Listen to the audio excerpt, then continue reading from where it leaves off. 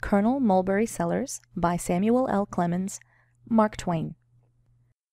Colonel Mulberry Sellers was in his library, which was his drawing-room, which was also his picture gallery, and likewise his workshop. Sometimes he called it by one of these names, sometimes by another, according to the occasion and circumstance. He was constructing what seemed to be some kind of frail mechanical toy, and was apparently very much interested in his work. He was a white-headed man now, but otherwise he was as young, alert, buoyant, visionary, and enterprising as ever. His loving old wife sat nearby, contentedly knitting and thinking, with a cat asleep in her lap. The room was large, light, and had a comfortable look, in fact a home-like look, though the furniture was of a humble sort, and not overabundant, and the knick-knacks and things that go to adorn a living-room not plenty and not costly. But there were natural flowers, and there was an abstract and unclassifiable something about the place which betrayed the presence in the house of somebody with a happy taste and an effective touch. Even the deadly chromos on the walls were somehow without offense. In fact, they seemed to belong there, and to add an attraction to the room, a fascination anyway, for whoever got his eye on one of them was like to gaze and suffer till he died. You have seen that kind of pictures. Some of these terrors were landscapes, some libeled the sea, some were ostensible portraits, all were crimes. All the portraits were recognizable as dead Americans of distinction, and yet through labeling added by a daring hand, they were all doing duty here as Earls of Rossmore. The newest one had left the works as Andrew Jackson, but was doing its best now as Simon Lathers, Lord Rossmore, present Earl. On one wall was a cheap old railroad map of Warwickshire. This had been newly labeled the Rossmore Estates. On the opposite wall was another map, and this was the most imposing decoration of the establishment, and the first to catch a stranger's attention because of its great size. It had once borne simply the title Siberia, but now the word Future had been written in front of that word. There were other additions in red ink, many cities with great populations set down, scattered over the vast country at points where neither cities nor populations exist today.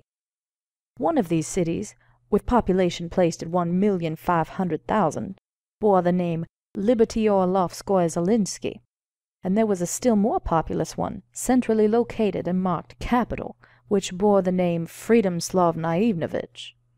The mansion, the colonel's usual name for the house, was a rickety old two-story frame of considerable size, which had been painted some time or other, but had nearly forgotten it. It was away out in the ragged edge of Washington, and had once been somebody's country place. It had a neglected yard around it, with a paling fence that needed straightening up in places, and a gate that would stay shut. By the doorpost were several modest tin signs. Colonel Mulberry Sellers, attorney at law and claim agent, was the principal one. One learned from the others that the colonel was a materializer, a hypnotizer, a mind-cure dabbler, and so on, for he was a man who could always find things to do. A white-headed Negro man with spectacles and damaged white cotton gloves appeared in the presence, made a stately obeisance, and announced, "Marse Washington Hawkins, sir." "Great Scott! Show 'em in, Dan'l, show 'em in." The colonel and his wife were on their feet in a moment, and the next moment were joyfully wringing the hands of a stoutish, discouraged-looking man, whose general aspect suggested that he was 50 years old, but whose hair swore to 100. "Well, well, well, Washington, my boy, it is good to look at you again. Sit down, and make yourself at home. There now, why, you look perfectly natural, aging a little, just a little, but you'd have known him anywhere, wouldn't you, Polly?" "Oh, yes, Barry, he's just like his pa would have looked if he'd lived. Dear, dear, where have you dropped from? Let me see, how long is it since—" "I should say it's all of 15 years, Mrs. Sellers." "Well, well, how time does get away with us. Yes, and oh, the changes that—" There was a sudden catch of her voice and a trembling of the lip. The men waited reverently for her to get command of herself and go on. But after a little struggle she turned away with her apron to her eyes and softly disappeared. "Seeing you made her think of the children, poor thing. Dear, dear, they're all dead but the youngest. But banish care, it's no time for it now. On with the dance, let joy be unconfided, is my motto. Whether there's any dance to dance, or any joy to unconfide, you'll be the healthier for it every time. Every time, Washington. It's my experience, and I've seen a good deal of this world. Come, where have you disappeared to all these years, and are you from there now, or where are you from? I don't quite think you would ever guess, Colonel. Cherokee Strip. My land! Sure as you live. You can't mean it, actually living out there? Well, yes, if a body may call it that, though it's a pretty strong term for dobies and jackass rabbits, boiled beans and slapjack, depression, withered hopes, poverty in all its varieties. Louise out there? Yes, and the children. Out there now? Yes, I couldn't afford to bring 'em with me. Oh, I see. You had to come. Claim against the government. Make yourself perfectly easy. I'll take care of that. But it isn't a claim against the government. No? Want to be a postmaster? That's all right. Leave it to me. I'll fix it. But it isn't postmaster. You're all astray yet. Well, good gracious, Washington, why don't you come out and tell me what it is? What do you want to be so reserved and distrustful with an old friend like me for? Don't you reckon I can keep a There's no secret about it. You merely don't give me the chance to— Now look here, old friend, I know the human race, and I know that when a man comes to Washington, I don't care if it's from heaven, let alone Cherokee Strip. It's because he wants something. And I know that as a rule he's not going to get it. And that he'll stay and try for another thing and won't get that. The same luck with the next, and the next, and the next, and keeps on till he strikes bottom and is too poor and ashamed to go back even to Cherokee Strip. And at last his heart breaks, and they take up a collection and bury him. There, don't interrupt me. I know what I'm talking about. Happy and prosperous in the far west, wasn't I? You know that. Principal citizen of Hawkeye, looked up to by everybody. Kind of an autocrat. Actually kind of an autocrat, Washington. Well, nothing would I do, but I must go as minister to St. James's. The governor and everybody insisting, you know, and so at last I consented. No getting out of it. Had to do it. So here I came. A day too late, Washington. Think of that. What little things changed the world's history? Yes, sir, the place had been filled. Well, there I was, you see. I offered to compromise and go to Paris. The president was very sorry and all that, but that place, you see, didn't belong to the West, so there I was again. There was no help for it. So I had to stoop a little. We all reach the day some time or other when we've got to do that, Washington, and it's not a bad thing for us either, take it by and large all around. I had to stoop a little, and offer to take Constantinople.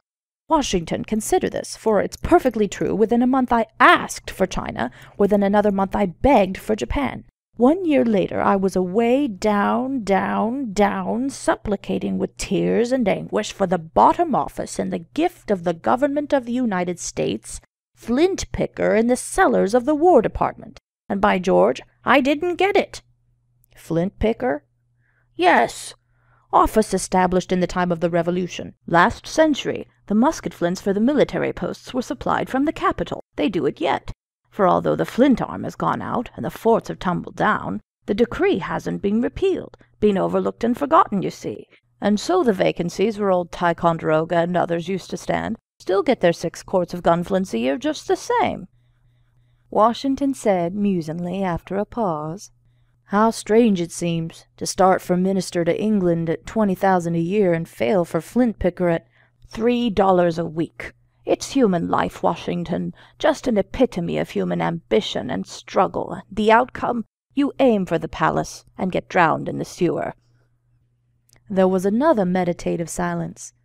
Then Washington said, with earnest compassion in his voice, "And so, after coming here, against your inclination, to satisfy your sense of patriotic duty and appease a selfish public clamor, you get absolutely nothing for it?" "Nothing?" The colonel had to get up and stand to get room for his amazement to expand. "Nothing, Washington. I ask you this. To be a perpetual member, and the only perpetual member of a diplomatic body accredited to the greatest country on earth, do you call that nothing?" It was Washington's turn to be amazed. He was stricken dumb. But the wide-eyed wonder, the reverent admiration expressed in his face, were more eloquent than any words could have been. The colonel's wounded spirit was healed, and he resumed his seat, pleased and content. He leaned forward and said impressively, "What was due to a man who had become forever conspicuous by an experience without precedence in the history of the world, a man made permanently and diplomatically sacred, so to speak, by having been connected, temporarily, through solicitation, with every single diplomatic post in the roster of this government, from envoy extraordinary and minister plenipotentiary to the court of St. James's, all the way down to consul to a guano rock in the Straits of Sunda, salary payable in guano, which disappeared by volcanic convulsion the day before they got down to my name in the list of applicants. Certainly something august enough to be answerable to the size of this unique and memorable experience was my due, and I got it, by the common voice of this community, by acclamation of the people, that mighty utterance which brushes aside laws and legislation, and from whose decree there is no appeal. I was named perpetual member of the diplomatic body representing the multifarious sovereignties and civilizations of the globe near the Republican Court of the United States of America, and they brought me home with a torchlight procession. It's wonderful, Colonel, simply wonderful. It is the loftiest official position in the whole earth. I should think so, and the most commanding. You have named the word. Think of it. I frown, and there is a war. I smile, and contending nations lay down their arms. It is awful, the responsibility, I mean. It is nothing. Responsibility is no burden to me. I am used to it, have always been used to it. And the work. Do you have to attend all the sittings? Who, I?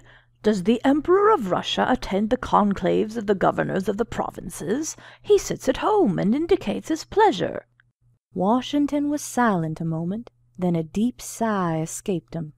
Oh, how proud I was an hour ago. How paltry seems my little promotion now. Colonel, the reason I came to Washington is I am congressional delegate from Cherokee Strip.